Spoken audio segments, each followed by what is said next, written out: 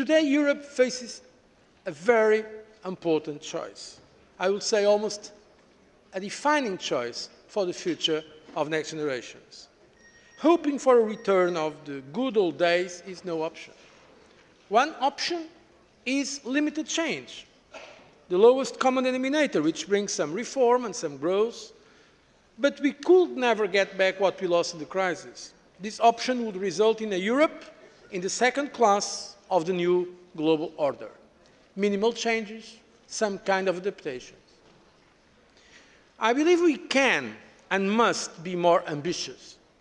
We can aspire to an economic strategy that puts Europe on the path to competitiveness that can create millions of new jobs.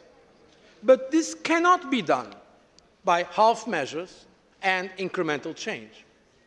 We need to instill a sense of urgency, a recognition that business as usual will not protect our European way of life, will not defend our social models. On the contrary, those social models will be put at risk if we do not adapt to a much more challenging global environment. Entscheidungsreif.